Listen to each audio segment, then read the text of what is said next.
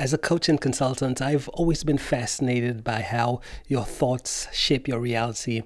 And one of the things I found is that when I struggled, when I first started off in my business, I didn't think wealthy thoughts. I thought thoughts of poverty, of scarcity, and all of those limiting thoughts. However, when I shifted my thoughts to thinking wealthy thoughts, thoughts of abundance, that's when I picked up some serious momentum inside of my coaching and consulting business. Hey, Extus Justin here, and if you found this video helpful, then subscribe for more and connect with me on social media. And if you're interested in building and growing a successful coaching or consulting business, you could check out some of the links below and check out some of the free video trainings I've created to help you do just that.